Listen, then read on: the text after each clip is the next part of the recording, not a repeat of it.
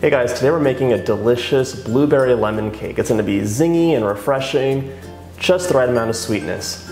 Let's get started. The first step is gonna be to sift our dry ingredients. So we're starting off with 1 3/4 cups of flour into a large bowl.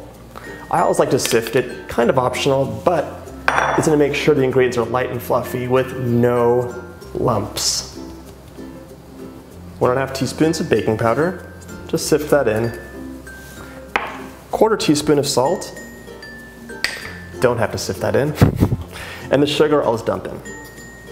Now we're going to give it a quick whisk to distribute all the ingredients in there and make sure there's no pockets of pure sugar or pure baking soda, because nobody wants that. And by the way, baking powder is just baking soda with cream of tartar. Who knew? That's fine, we're going to set it aside and mix our wet ingredients together now. This recipe requires 1/3 cup of fresh lemon juice, so I'm going to juice my lemons right now. You can just juice them straight into the bowl, no need to strain them because you'll strain them when you measure. I'm zesting the lemons now.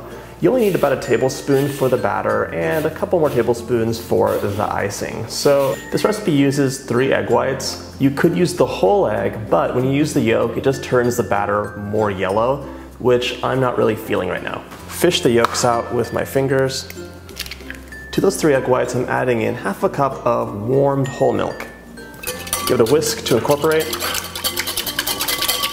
3/4 cup of totally room temperature butter.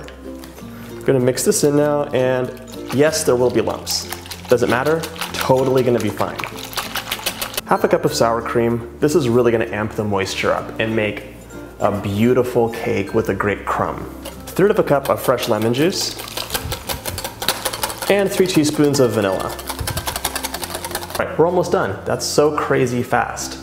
Transfer the dry ingredients into the bowl of a standing mixer fitted with a paddle attachment.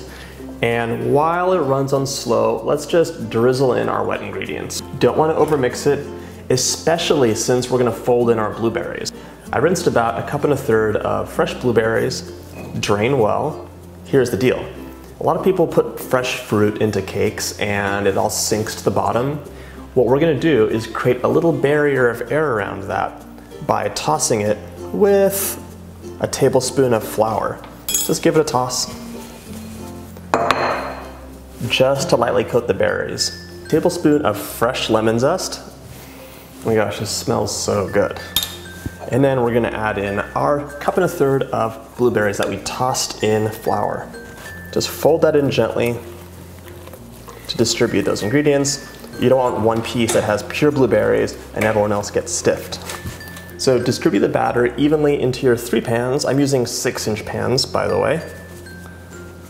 I'm gonna pop these into the oven at 340 for about 25 minutes or until the centers are set. To make the blueberry reduction, you're gonna simmer 1 cup of blueberries, a tablespoon of water, a tablespoon of sugar, and a tablespoon of fresh lemon juice for a few minutes. The blueberry reduction will simmer for a few minutes. Muddle it up with either the back of a spoon or a muddler if you have one, and then you'll have this beautiful concoction.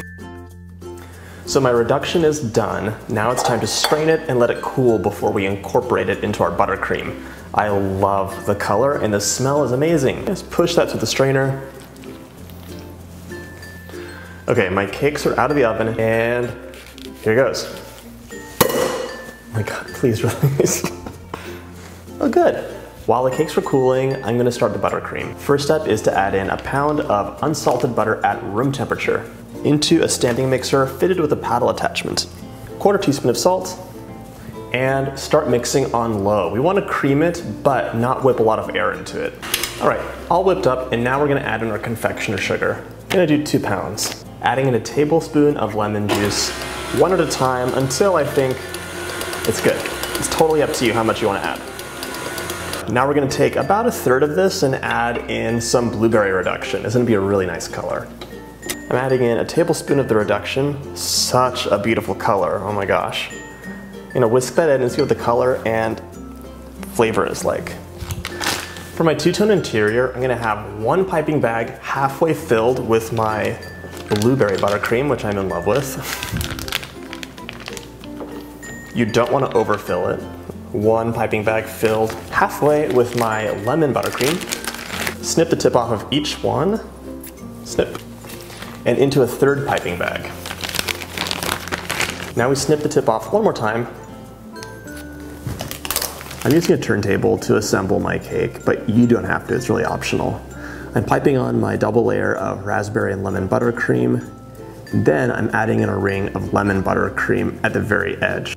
Add a thin layer of lemon buttercream to the outside of the cake, and then use an offset spatula to smooth it out. Here I'm going to scrape away almost all of the side buttercream so I can get a nice naked look for the cake. I really want to see those blueberries come through, they're so pretty. I use a skewer just to make a circle, and then I use that as a guide to apply my dollops with an 846 tip, but you can use any star tip you'd like. The final step is to fill the center with frozen blueberries. Totally optional, but I love the look of the frost. So this cake is delicious. I'm not going to eat it on camera because I want to enjoy it, but thanks for watching. Don't forget to subscribe, and if you have any questions, leave them in the comments below.